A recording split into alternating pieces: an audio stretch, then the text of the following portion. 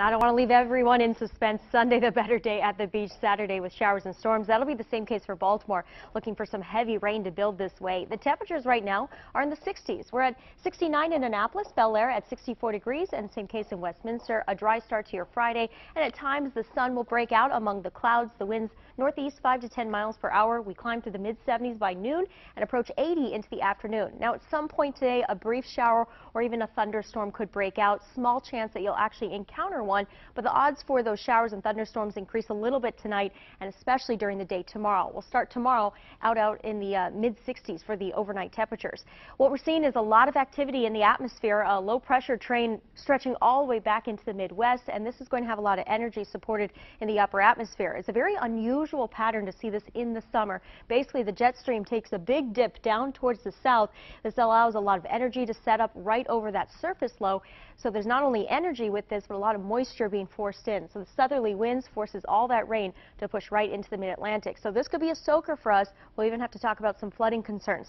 Now, the heaviest rain begins in western Maryland tomorrow morning. So by 9 o'clock on Saturday, a couple showers are possible. Baltimore, you could still get out, run your errands, but have the umbrellas handy. As the day goes on, that rain's become steadier and heavier, especially Saturday evening into the night.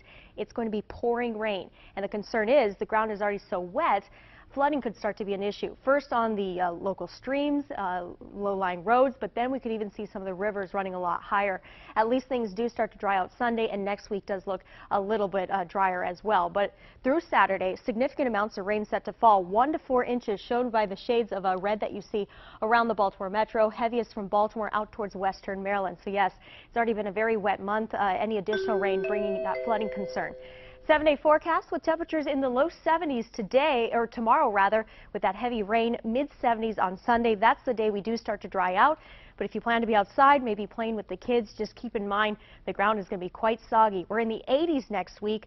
A couple of thunderstorms are possible later Tuesday, but we are hoping to see drier weather through next week, given just how wet it has been this month.